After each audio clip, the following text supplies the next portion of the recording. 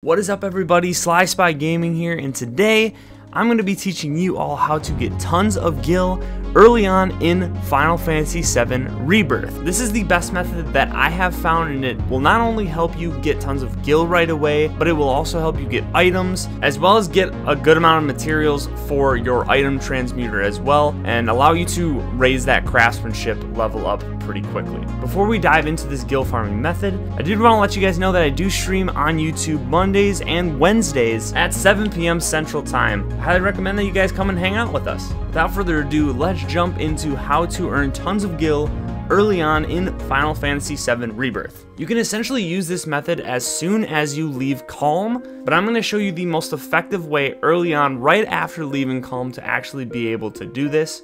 It's actually going to start very close to where they want you to go in the main storyline for the game, right after leaving Kalm. Anyways, there is a section of land right outside of Oliver's farm, which is the first location that they want you to go in the main storyline. Essentially starting right in this section that you can see on the map here. Starting here, you want to collect all of the ore in this ore deposit, and then you're going to want to run up to this little water tower type thing here. There'll be a couple of crates. Most of the time there won't be an item in there, but if there is, that's an additional bonus. From the crates there, you can head right and pick up the manifestation of the planet's blessing. I will get into why this is such a big deal to pick those up later on in the video as well. Head up the hill a little bit and you'll find another ore deposit.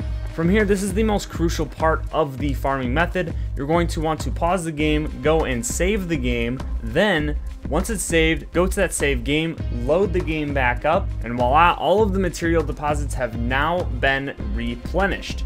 You can keep running this loop a couple of times, and this will give you some items depending on what you get from the crates, as well as some pretty solid materials. But what you are really looking for are in these ore deposits. There are some rare materials that can spawn, which is either the ruby or emerald. However, on top of this, you're also getting the iron ore and the manifestation of the planet's blessing, which I will be going into exactly why that is so important in just a little bit here. Additionally, you can run around to the front of the house where you'll find more materials that you can gather. The reason I did not do that is because of the fact that this is just the quickest way to get the most bang for your buck in terms of time. So we'll now move on to the second part, which is how do you actually get the gil? What do you have to do from here once you've collected the materials? So my recommendation is trying to get as many as you can before actually going and trying to sell the items. So what you're going to want to do, and again, like I said, this is very close to Oliver's farm. All you have to do is just run over to Oliver's farm,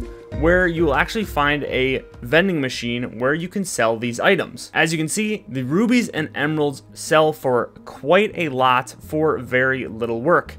Each ruby that you sell is 100 gil, while each emerald that you sell is 150 gil. I was able to get this many emeralds and rubies just from about 10 to 15 minutes of using this method. So that is essentially the main process. However, you're probably still wondering, what's the point of the iron ore and the planet's blessing that I have been talking about throughout the video? That's actually a major bonus to this method. You can actually use the iron ore and the planet's blessing and use the item transmuter and actually craft copper bracers. Each bracer takes about 30 ore and 5 planet's blessing, so you don't need a ton of planet's blessing for this.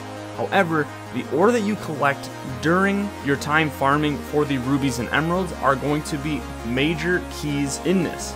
You can not only use these copper bracers to upgrade your team early on in the game, but each copper bracer that is made actually sells for 750 gil per piece. After using this method, within no time, you will actually max out both the planet's blessing and the iron ore. So you should be able to make quite a few of these and make some excellent bonus gil for yourselves and your team. Before that though, you'll have to get your craftsmanship level up to at least level 4, which shouldn't be a problem now that you know how this method works. Anyways, that just about does it for this video, guys. If you enjoyed it and if it did help you out, please hit that like and subscribe button. Also, don't forget to join me on Mondays and Wednesdays at 7 p.m. Central Time, where I live stream some of your favorite games. Thank you all for watching, and until next time, everybody, this is Sly Spy Gaming signing out.